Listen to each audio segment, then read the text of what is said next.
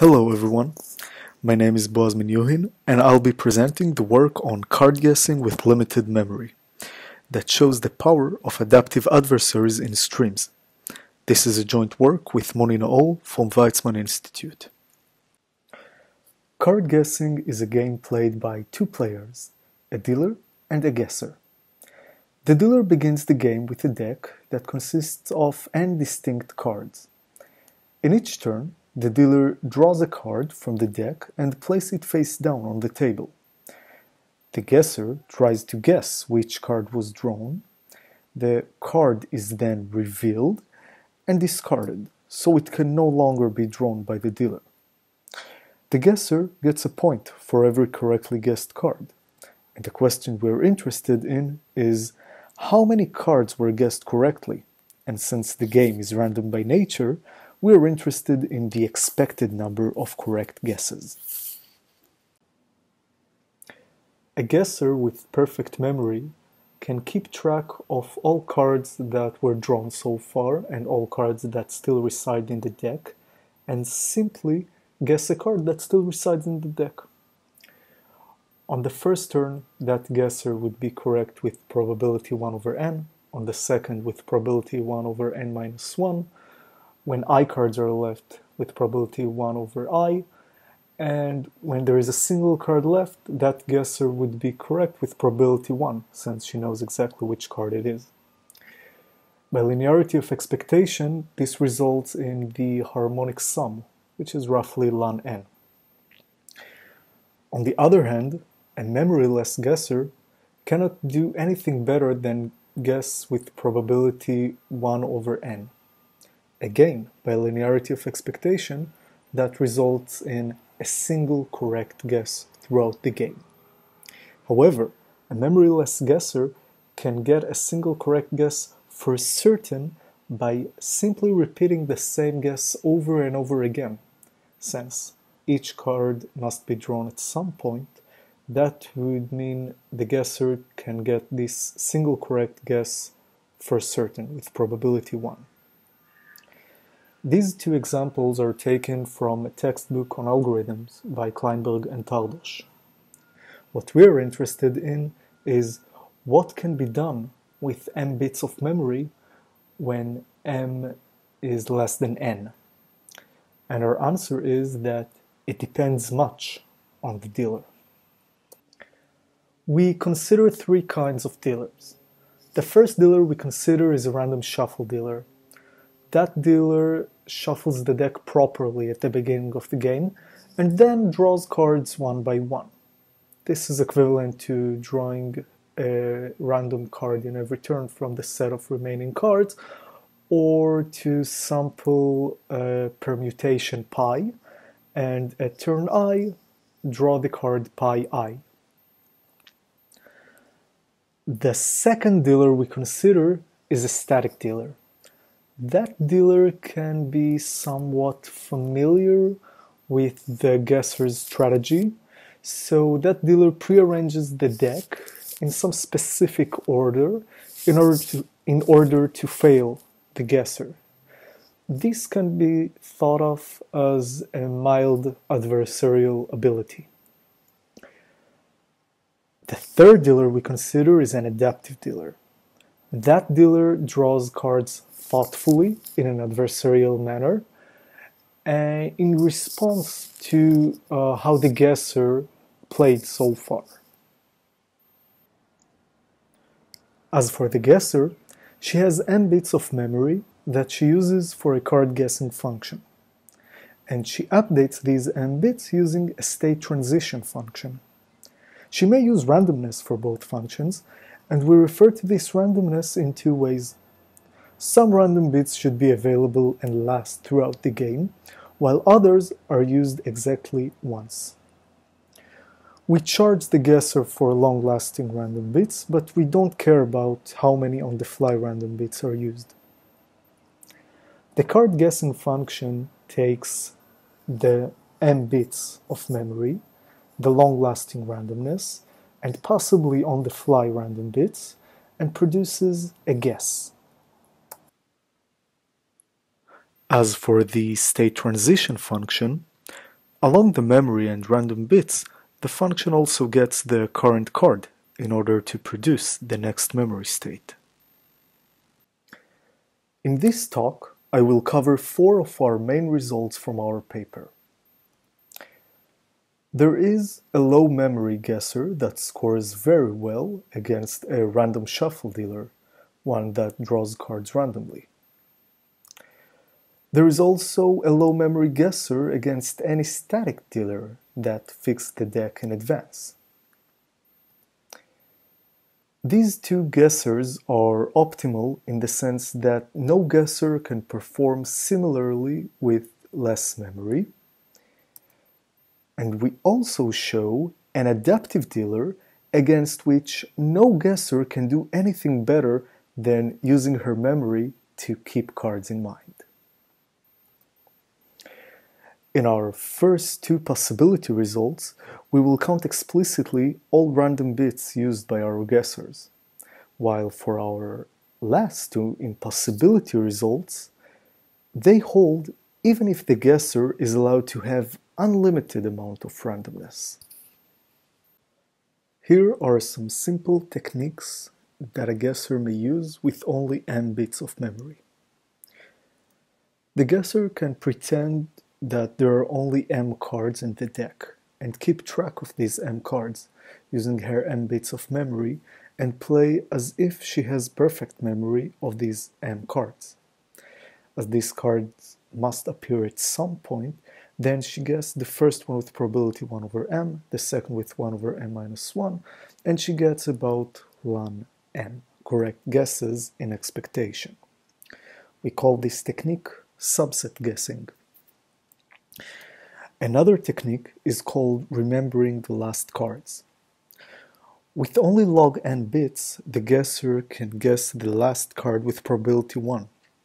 The guesser initializes her memory with the sum of all cards modulo n and subtract the value of each drawn card from the sum. When a single card left, the guesser knows exactly which card it is, as it is written clearly in her memory. This technique generalizes well to k cards, using k log n bits, giving the guesser a fair chance to guess the last m over log n cards, resulting in ln m over log n correct guesses in expectation. The 2 methods are actually compatible. When playing against a random shuffle dealer, the guesser can allocate half her memory for subset guessing and half for remembering the last cards, and if the guesser has square root of n bits of memory, then the last card from the subset is expected to appear before we remember the last cards, and with m equals square root of n, this is near optimal. But we can do better. This brings us to our first result. There is a deterministic guessing method using only m bits of memory that achieves half square root of m correct guesses in expectation when playing against a random shuffle dealer. In other words, with log square n bits of memory, one gets very close to the optimum possible with perfect memory. And we do it using the simple idea of remembering the last card. The idea is to follow the cards that appeared in multiple subsets of n. For each subset, we maintain 2 accumulators.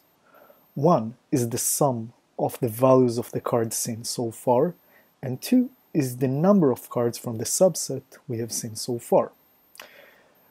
Since there are n cards, each of them requires only log n bits of memory, and in general, for a set of size s, we need 2 log s.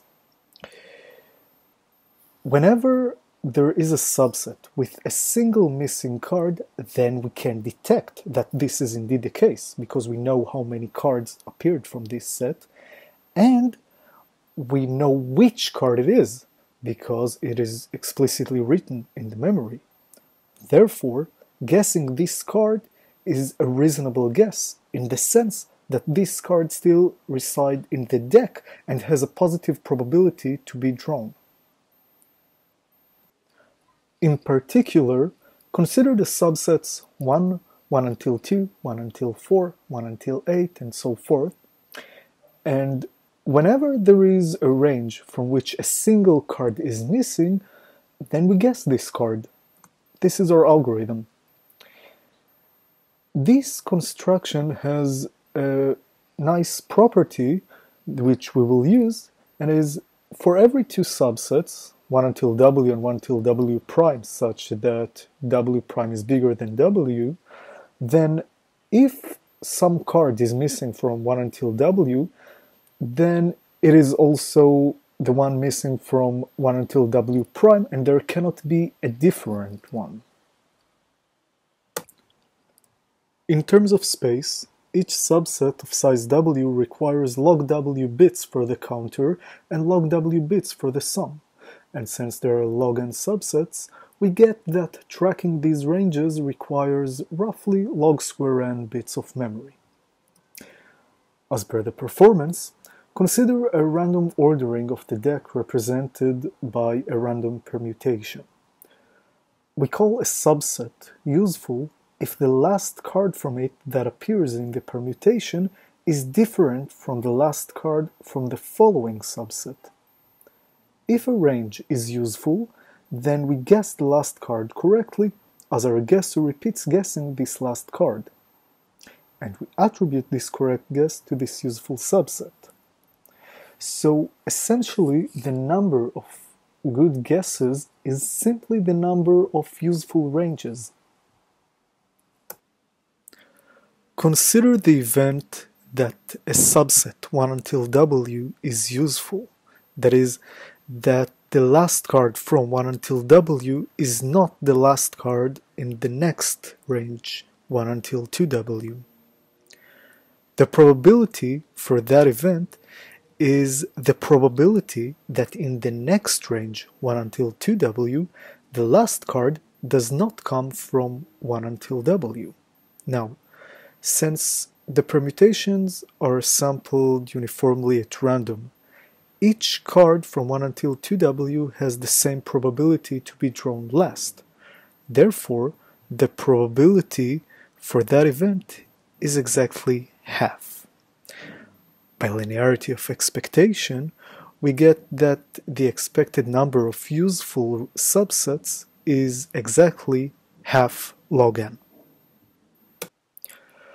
We can amplify this technique and getting closer to ln n correct guesses by having more subsets and make them denser. If the ratio between two successive subsets would be 1 plus gamma, then we would have log n of base 1 plus gamma such subsets, and the probability of each one being useful is gamma over 1 plus gamma. The expected number of useful subsets, and as a result, the expected number of correct guesses, goes to ln n as gamma goes to 0. A simple adversarial argument shows that for every deterministic guesser, there is always a bad deck arrangement on which that guesser managed to make at most a single correct guess, as guessing the last card correctly may be inevitable.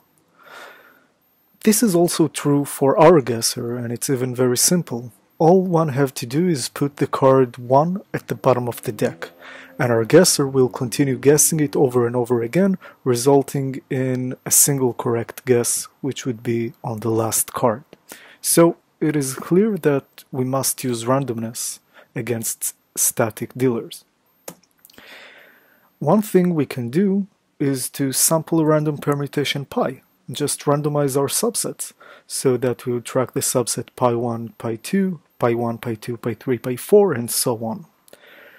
The performance would hold as before, but we would require order n log n bits of long-lasting randomness, which is something we wish to avoid.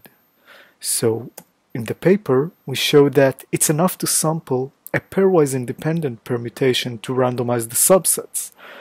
The amplification is a bit trickier and requires higher wise independence, as the analysis is fundamentally different, but information-wise, it is the same guesser. So, with order log square n bits of memory and only 2 log n bits of long-lasting randomness, a randomized subset guesser can score quarter ln n correct guesses against any static dealer. So we conclude that there is a randomized guessing method using only log square n bits of memory and log square n bits of long-lasting randomness that obtains quarter ln n correct guesses in expectation when playing against any static adversary. Furthermore, this can get amplified to ln n by paying only a log factor of both memory and randomness. But what happens if m is even smaller? So, what actually happens if m is small, say much smaller than log square of n? Well, in this case we can treat the domain as if it is of size 2 to the square root of m and simply ignore all other cards.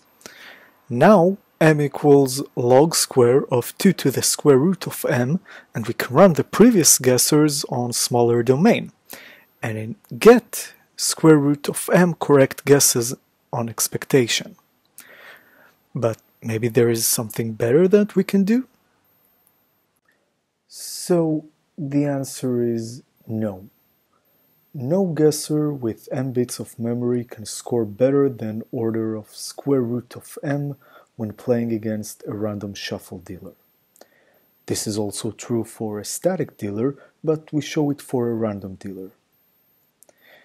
The idea is that a guesser is a machine that generates information, and if this information is particularly good, then we can utilize this information to encode ordered sets efficiently. Proof by encoding is a general method to prove the success of a randomized process by showing that bad events allows us to compress random bits used.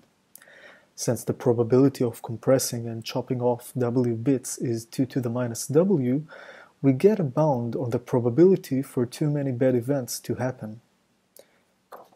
Some notable examples are Moser and Tardosh proof for the algorithmic Lovash-Loka lemma, the success rate of cuckoo hashing, and Oracle separation results in crypto.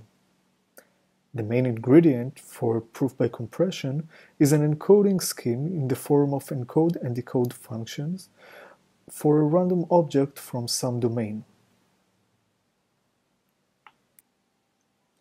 Back to our proof.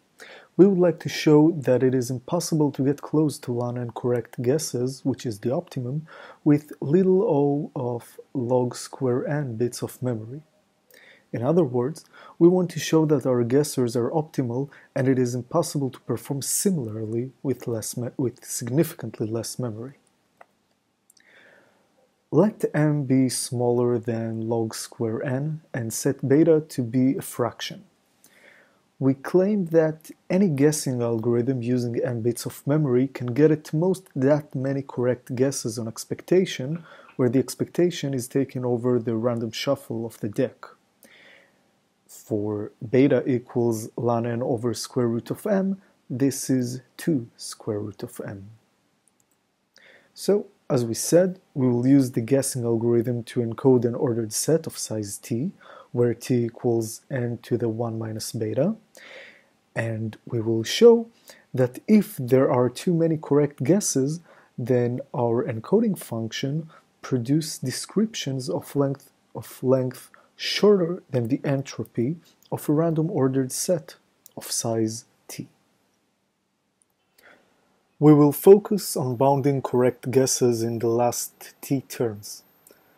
Let a random variable L be the number of correct guesses in the last t turns, and let B be the bottom of the deck, that is, B is an ordered set of size t. We will assume that the guesser plays perfectly in the first n minus t turns, and hence makes beta ln n correct guesses in the first part of the game. We will simulate the guesser and see when the L correct guesses are made in the last T turns, and we will utilize them to describe B efficiently.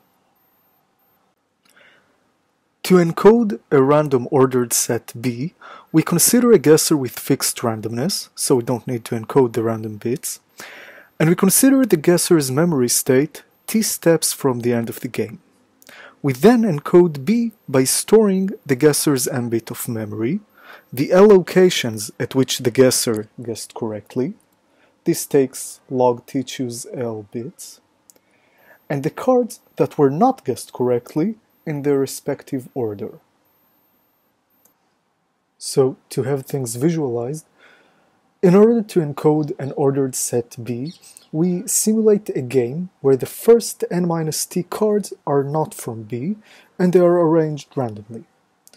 We take a snapshot of the guesser's memory state and we continue the game with cards ordered according to B.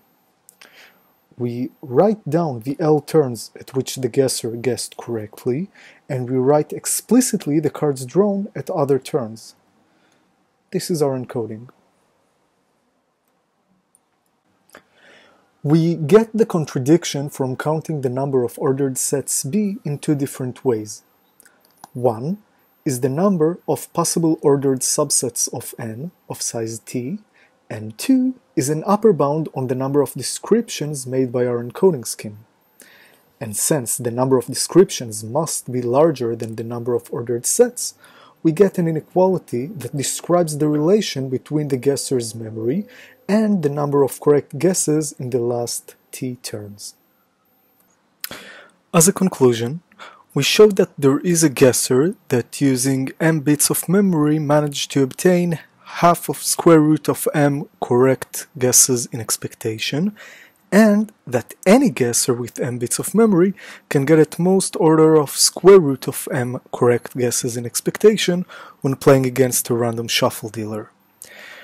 We know that we can randomize this guesser by sampling a random permutation, and these results would hold also for any static dealer. This leads us to the most prominent case where the dealer may draw cards adaptively in an adversarial manner. The dealer may choose cards based on past guesses, and we assume that the dealer doesn't see the guesser's memory or randomness.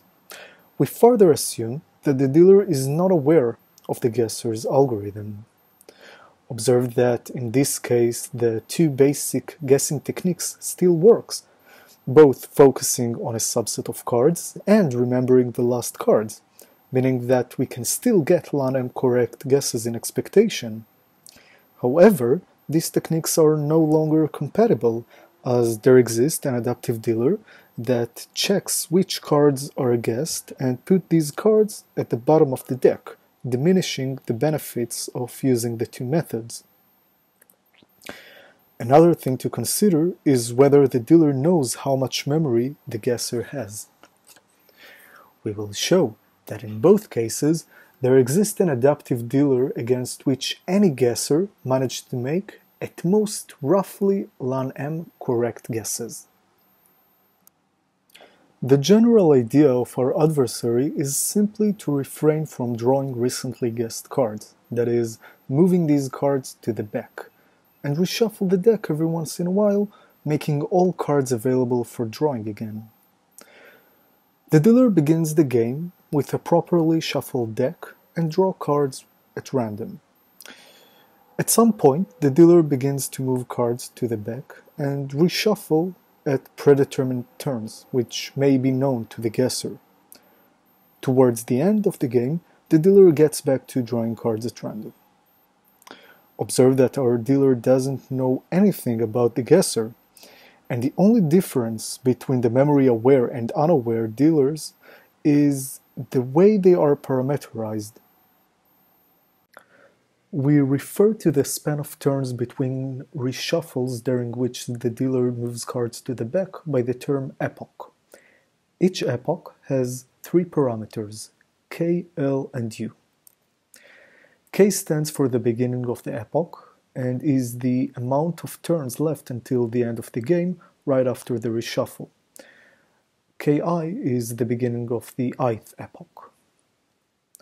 L stands for the length or duration of the epoch, and U, which bounds the number of cards removed to the back during an epoch.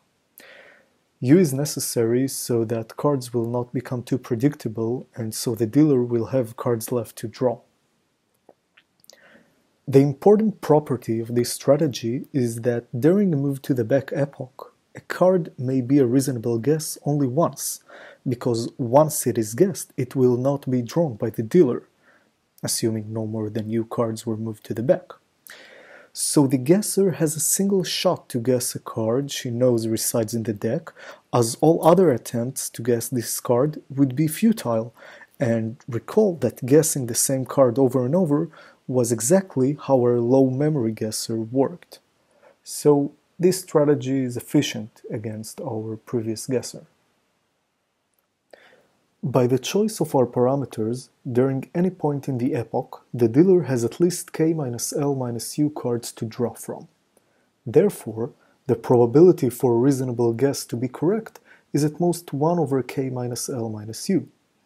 As a result, and by linearity of expectation, the expected number of correct guesses during an epoch is upper bounded by R over K minus L minus U, where R is the expected number of reasonable guesses during that epoch.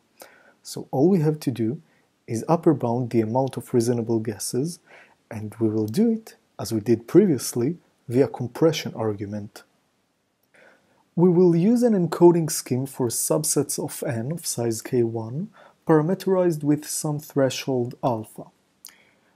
When we want to encode a subset D, we will simulate a game between a guesser and our dealer, with fixed randomness corresponding to D being the bottom of the dealer's deck. Notice that we can always keep any K1 cards for the end. If the guesser makes less than alpha reasonable guesses during the ith epoch, then we store D explicitly. But if the guesser makes more than alpha reasonable guesses, then our encoding consists of the guesser's memory state at turn n minus k1, right before the dealer begins moving cards to the back, the first alpha turns in the ith epoch during which the guesser guessed reasonably. We also store which of these reasonable guesses were correct, so that we can reproduce the course of the game during decode. And we also store all other cards drawn by the dealer. These are the cards for which the guesser did not provide sufficiently good information, so we store them explicitly. So overall we get an encoding of some size, which we compare to the number of possible elements in the domain, and we get a relation between M, the guesser's memory, and alpha, where alpha also describes how many bits we save. And thus, we bound the probability for the guesser to make more than alpha reasonable guesses in every epoch. And by bounding that probability, we bound the expected number of reasonable guesses in an epoch. So now all we have to do is parameterize our dealers and epochs. For the memory size aware dealer, we configure each epoch to be of size m log n, and we get that no guesser with m bits of memory can make more than order of 1 correct guesses while the dealer moves cards to the back. As for our universal dealer, we set each epoch to be shorter by a factor of log n than the previous epoch.